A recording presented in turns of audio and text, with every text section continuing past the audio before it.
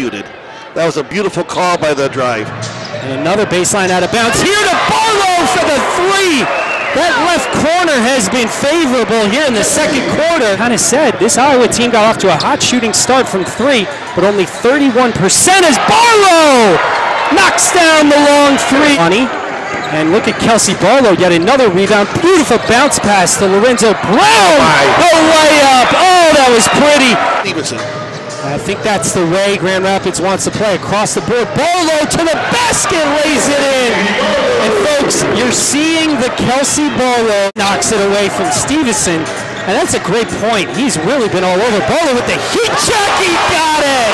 Oh, goodness. Elena go, why me, why me? He stayed with it.